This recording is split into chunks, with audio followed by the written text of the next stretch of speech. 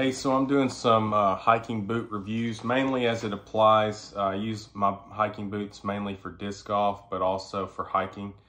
And so what I'm looking for in a boot is something with good ankle support that is generally waterproof and has good wet and dry weather grip.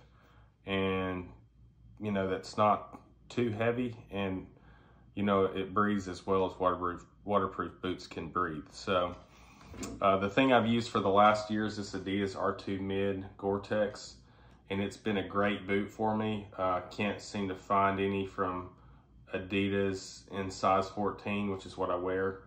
And I would have just replaced this boot with the same thing, but I can't find them, so I've been venturing out, and so I'm going to use this as a baseline for some other boots that I've purchased. And you should be able to look at my channel and see the different boots that I'm comparing to this. So the one I'm comparing today is this Salomon Outline Gore-Tex. So it, obviously it's fairly new.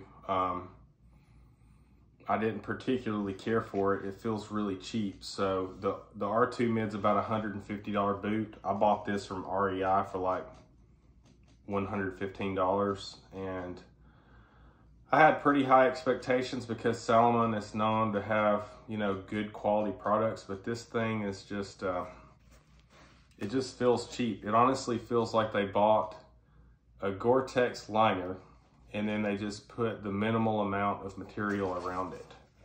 And then the sole feels really good. I mean, it's got a really good sole on it, but everything from the sole up just feels really cheap. And so the tongue also, I mean, I don't know if you can tell, this thing's just paper thin. So to me, it felt like they have, just a Gore-Tex liner that they've sewed just a bare minimum amount of material around, and it didn't feel good to me at all. So I'm actually going to return it. I haven't put anything on these. These are brand new. I just put them on and just knew right away that this wasn't a boot for me. If you're, excuse me, the Salomon Outline might be for you if you're looking for just an ultra light waterproof hiking boot, because it just doesn't have a whole lot of material to it. I mean, it's paper thin.